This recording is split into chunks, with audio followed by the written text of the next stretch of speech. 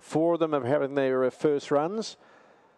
And the market pretty strong on Sally Milne and Impassioned, with a bit of interest in Lovely Romeo.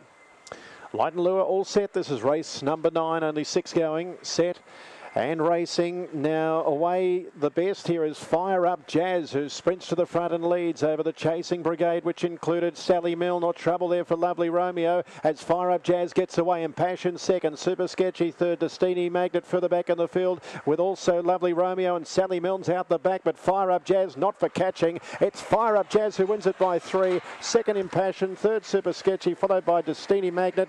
Back in company with Sally Milne and Lovely Romeo in that bunch as well. 22.46 and Fire Up Jazz.